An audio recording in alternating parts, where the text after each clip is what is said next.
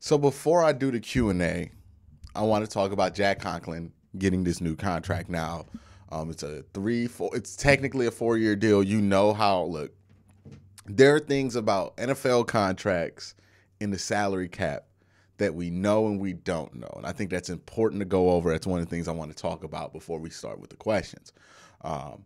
And one of the things we know about NFL contracts is that no contract's longer than like 3 years or 2 years, really, right? It's only the contract is truly only the length of the guaranteed money on the deal, because once that time passes, both sides are going to want to redo that deal to get more guaranteed money. Football's a dangerous sport. People want their money up front, right? So that's one, right? The only fully guaranteed deal on this team is Deshaun Watson. That's the only guy we know has a true 5-year deal. Next is, I think it's important to keep in perspective. Not to say that you can't have an opinion, not to say that people who do have more expertise than me in this area are lying or making up stuff, but I do think it's important to keep in perspective that when it comes to the NFL salary cap, we're not really basing information off of like the greatest sources, right? None of this is public. How they go about the cap, and then most importantly, the Browns might have a plan to cut some cap space that we're not thinking about, right? Maybe it's a Deshaun Watson restructure already. Maybe there's a Myles Garrett restructure in the works, right? We don't know what the future holds for the salary cap, and that's mainly because we really don't understand the salary cap the same way that people in the league do, because they understand not only the written rules of the salary cap, but the unwritten rules of the salary cap, right? And a lot of what gets done when it comes to the NFL salary cap, especially the last 10, 20 years, is unwritten rule stuff, right? This is a lot like what you see with banks and everything else. And I'm not saying this is like good, but like a lot of NFL salary cap becomes a bubble, right? Which means the money becomes theoretical in that you can put as much money into each year as you want to, as long as you're willing to kick the can down the road, right? That's somebody else's problem. But that is what this cap situation is, right? When people say the salary cap is cap, that's what they're referring to, which is you can always get around it. That's not a real excuse, right? When somebody doesn't want to do something, it ain't because of the salary cap. When a team doesn't want to add wide receivers because they have a quarterback under contract and they say it's the salary cap they're doing it, no, they don't want to spend the extra money or put the extra risk involved that you need to do. But there's always a way to make some money show up on the salary cap, point blank, period. So whenever teams give you the excuse of it's a salary cap, that's why people say it's cap, because time in and time out, when the motivation is there from ownership, they find a way, right? If I would have told you last year that the Browns would sign Deshaun Watson to a $230 million guaranteed, fully guaranteed contract over 5 years, you would tell me there's no way. We don't got the cap space for that. We barely can afford what we have on the roster. Somehow they found a way to get Deshaun Watson on that contract. Where there's a will, when it comes to salary cap, there's a way. So speculating on players that you might want to keep, that the team wants to keep, that might be cap casualties, is kind of like, I don't know. It's fun to do in the offseason, but at this point, I don't really see the purpose in it. So I'm not really going to engage in a ton of that. But it's just important to remember and keep in perspective that what we know about the salary cap is very limited and can't be taken for gospel, even with people who know a lot about the cap, because they know a lot of what they know, but they don't know all the things that they don't know, right? Like there's just so much to know there that it's impossible to make a determination definitively from the outside. Not saying you can't have an opinion, not saying you can't use what you know to try to make some kind of a rough estimation. We have to use the tools that are available to us, but understand it comes with a grain of salt. And I have done this for 5 years, and I have had this happen to me too many times where I felt like this is a definitive cap situation. Hell, it was like this with Jack Conklin, where I was like, there's no way he gets signed back because, you know, we ain't got the cap space for it. Apparently they feel like they do. So that's that whole thing. But how do I feel about it?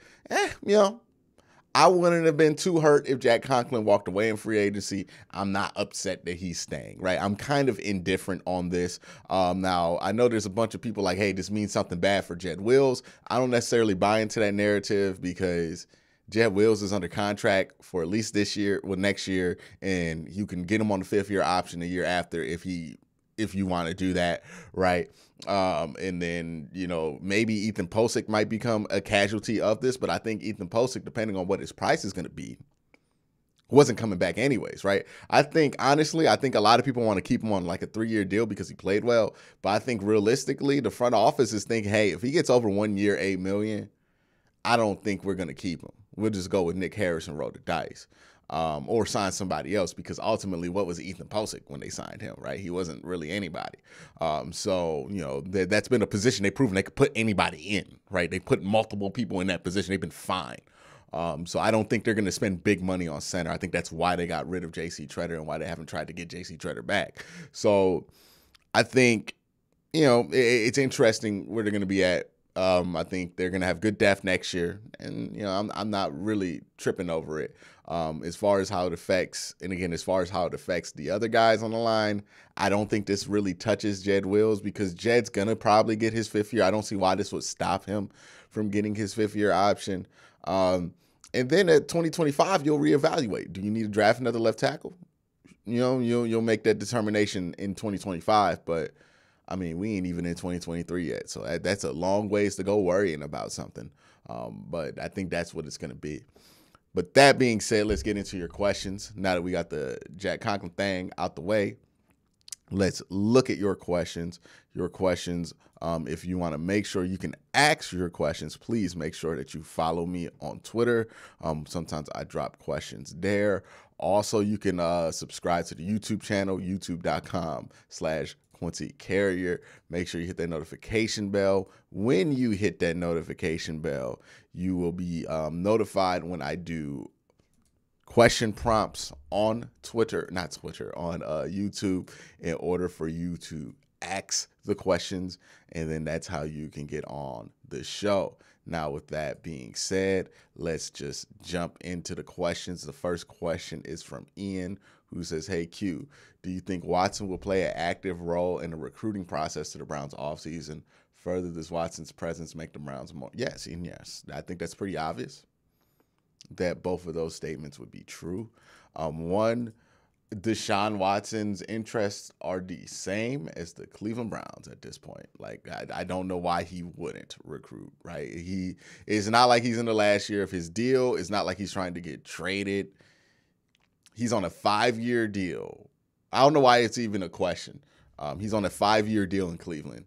And I assume he wants to win football games. So, of course, he's going to recruit. Now, will he be an attractive piece? Yes. Will he be enough to just make anybody sign to Cleveland for any amount of money? No. Right. And I think when we hear recruiting and a player recruiting, we expect ridiculous shit. Like, we expect, him to get DeAndre Hopkins to sign here for the vet minimum or something like that. You know what I mean? Or DeAndre Hopkins to want to, like, if Deshaun Watson can either get somebody, a regular wide receiver to take less money, or DeAndre Hopkins to even consider Cleveland or something like that, or a free agent like that to consider Cleveland, then that's the power of that, right? But I think people think, hey, this star player is going to try to recruit players, and they think that he not only needs to get that player to the city, but needs to get that player to the city on a good deal, which is ridiculous, right? Like, nobody has that power. You know what I mean? I think Engraven is one of the best YouTubers out. He's one of my favorite guys out there. But if Engraven hit me up, talk about some join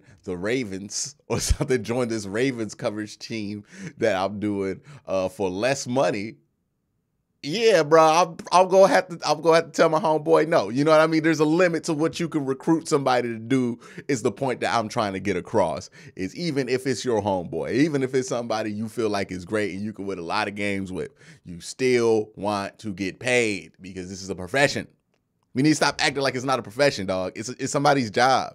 And just the same way I don't want to take a pay cut, same way you don't want to take a pay cut, it's the same way they ain't trying to take a pay cut because it's their job. And it just don't ever feel good to do your job while being paid less. That's just, you don't go through life thinking, hey, I want to get paid less next year. You know what I mean? But It's a whole nother rant for a whole nother day. Especially when they caking. Let me not. Stingray says he didn't even do anything to deserve that rant. My apologies. Stingray Slapper says, Q, do you think Ethan Posick will be back off being back off high R will help Chubb in the run game significantly? I don't know. I find it hard to believe that a center going out when this team has swapped centers like the last 3 years and like not had an issue when it comes to injury. Well, they didn't swap a ton with JC. JC did play a lot, but they pretty much swapped JC out, put in Nick Harris. Nick Harris got hurt in preseason, and then just slapped in Ethan Posick, and nothing changed. You know what I mean? Like, the only time it got bad was one in the Miami game where it was getting bad. Before that, before Ethan Posick got out there, I think Leaf Chubb had like 1.4 yards per carry in that game, and then Ethan Posick got hurt in the next game. So it's not like a clean cut, hey, Ethan Posick went out and then Nick Chubb was bad. It's been a little bit messier than that. Now, will he help? Yeah. I think what's also going to help is that, you know, maybe Wyatt Teller's feeling healthier. Maybe Jack Conklin's feeling better after getting that money, right? Maybe in Ethan Posick, he's better than Yodi Freehold, right, who's not a center. So I think that's going to help more often. Again, I don't think it's a causation more than it's a correlation, but we'll see. I think they're going to play better, though, this week, though, too. I think they're going to play better. I think they're going to have a good attack. I don't think the Saints cause the same problems as the Ravens and the Bengals. Also, you got to factor that in, right? You were measuring what they were doing against some very good teams over this stretch, some very good defenses, right? You played the Bucs, who have a good defense. You played the Bills, the Miami, Cincinnati, and the Ravens, right? 5 good defenses in that stretch where he was out. And then now we playing the Saints, so it's going to look better, but like it ain't like DJ Reader's out there, right? The Saints just ain't that kind of a defense. The next question comes from Epic Jet, who says, hey, Q, do you think the season ends with Andrew Berry will try to overhaul certain positions? Yes, of course. He's going to try to fix some positions. That's his job. If he didn't, he wouldn't be doing his job. So, yeah, I think he's going to be fixing some positions, defensive tackle. Now, how hard does he go? I think some people are setting themselves up for a little bit of failure, right? Because they're like, hey, we need to get these big names. I don't think he's getting any big names. I'm not expecting any big names. I don't think this is a big name free agency. You're going to get a lot of guys who have been in the league 3-4 years that only people for that local team know. And I think that's fine. But, you know, maybe you get a couple aging vets, but I don't think you get the big names. You know, you're not getting Deron Payne or something like that, right? We're not trading for D Brown or something like that, right? It's going to be small names that we're going to have to look at PFF grades and supplemental tape to have a real opinion on, because it ain't like we was checking for these dudes before they were free agents or before they were available. But I think that's what we're most likely looking at. And then some aging vets. Wesley says, do you think that Jacob Phillips will be the starter? No, I don't think. No, I think that experiment died. Celestial says, hey, is Harrison Bryant a long-term option for this? I have no clue with him. He is so inconsistent that it's just hard to gauge with him. You know, he had that one good camp his rookie year, but after that, he's really been a disappointment. So I don't know what to do with Harrison, man. He's not big enough to be a great inline blocker, and he doesn't look like he's able to put on the weight that he needs to. And he's not fast and athletic enough to be that great of a receiver. He's kind of in a no man's land. I think it's just time to cut bait. Ralph Miller says, what edge rusher do you see watching Myles Garrett to complement him this season? I think it's going to be the exact same thing they're running out this year. It's going to be Myles Garrett, Alex Wright, and Jadeveon Clowney, and I'm ultimately fine with that. Maybe it's not Clowney, they just keep Alex Wright, but I think Myles Garrett, Jadeveon Clowney, Alex Wright is going to probably be what you're going to be doing there. Hopefully both of them. But that's going to be it for this Q&A. You guys have a great day. Have an even better night.